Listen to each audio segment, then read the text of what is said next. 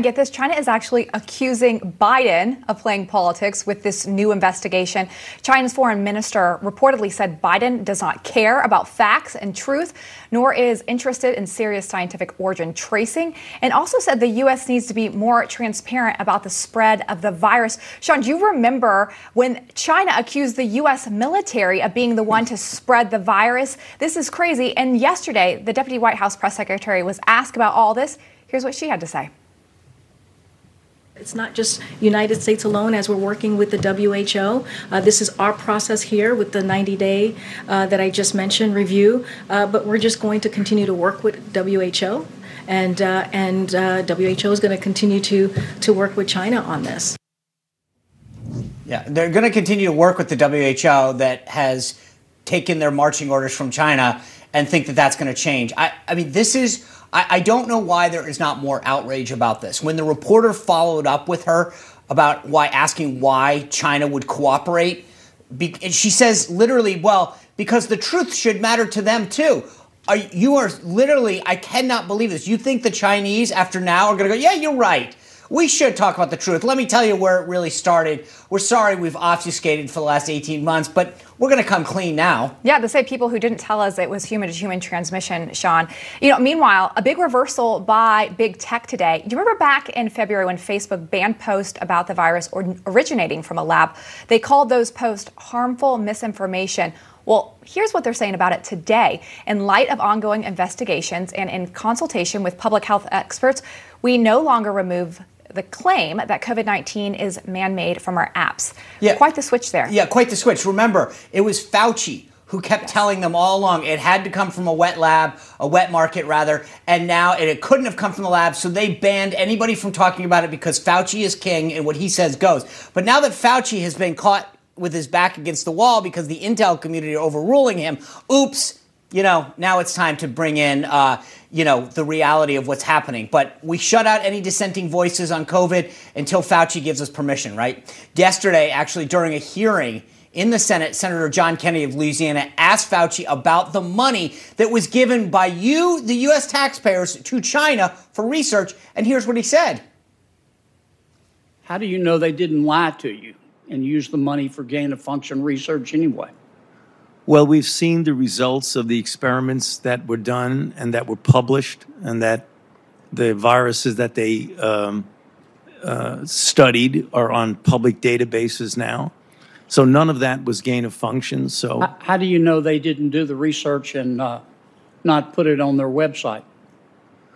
There's no way of guaranteeing that, but in our experience with grantees, including Chinese grantees, which we've had interactions with for a very long period of time, they're very competent, trustworthy.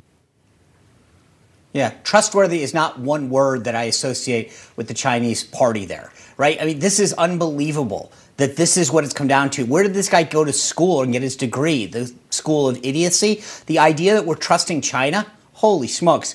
Well, joining us now with reaction, former ambassador to the United Nations and former governor of South Carolina, Nikki Haley. Ambassador/Governor, how are you? Good to see you again.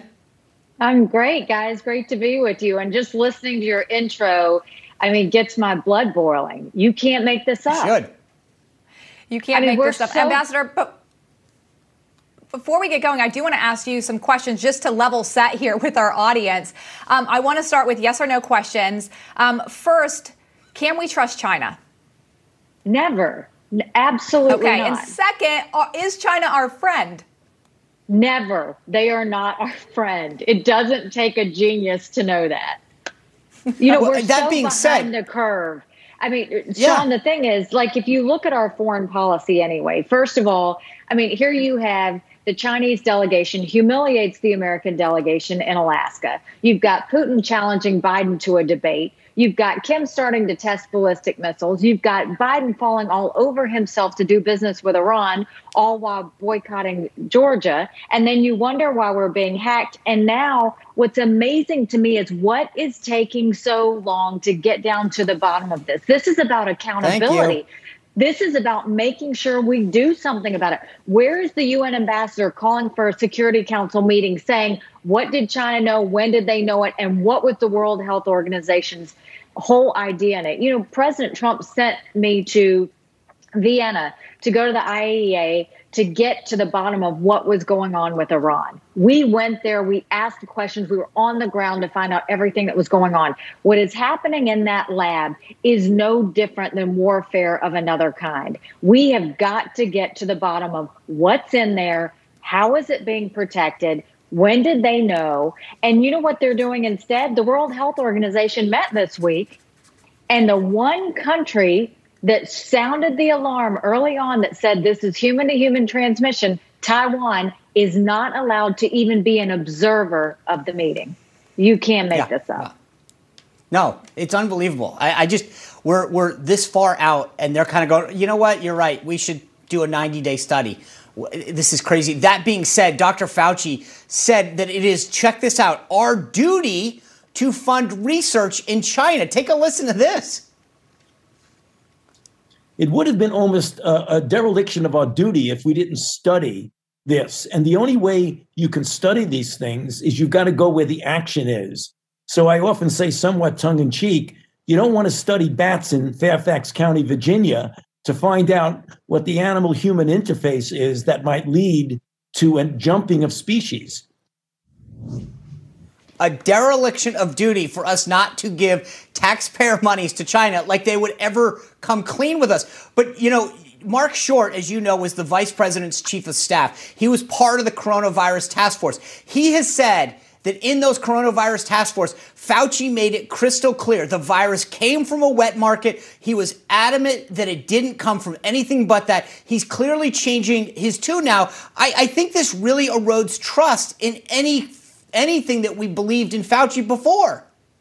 Well, I mean, the idea that he thinks we could ever trust China shows why he shouldn't be in the administration. I mean, this is no different than universities having Confucius Institutes. You cannot allow China to tell us what is right or wrong. You can't allow China to tell us what they think is happening. And Fauci is listening to China. That's the first problem. World Health Organization is listening to China. No one should be listening to China. I worked with them firsthand for 2 years, and there's not a time their mouths were open where they weren't saying propaganda and trying to convince the world of what they wanted to have people saying, not what was fact. There's a real problem here. And I'll tell you right now, if we don't hurry up and get on this, there's going to be another outbreak. There's going to be another virus. And we're so far behind the curve.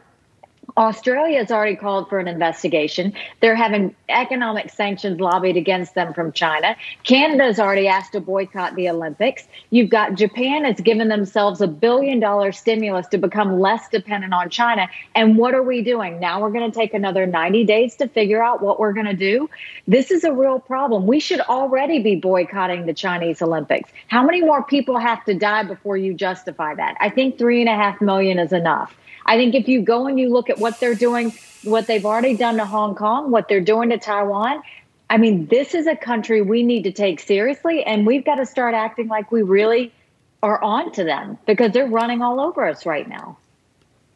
Ambassador, let me just ask you this. Remember a couple of years ago, the big thing with the banks were too big to fail. Is China too big to fail? Do we owe them too much? The problem is we need to change our behavior. We have to stop thinking that China wants to be like us and understand that China is a communist regime and that we have to change our attitudes towards China. What we have to do is get with our allies, get with Australia, get with India, get with Japan, get with South Korea, get with Canada and all these other countries that are furious about COVID. Start to lobby sanctions back against China, get all of us to boycott the Olympics, because I'll tell you right now, the last Olympics, China saw it as their coming out party. This Olympics is China's, we know this, China is planning on showing they are the new superpower of the world. And if we let this Olympics go unhinged without any issues, you mark my words, Sean, Taiwan is next. And if they take Taiwan, it's all over. I agree. And you watched how the Obama administration handled Russia going into Ukraine. I think China's going, okay, you guys did nothing then, you'll do nothing this time. Ambassador, thank you as always for coming on. Look forward to seeing you back soon. Great to be with both of you. Thank you.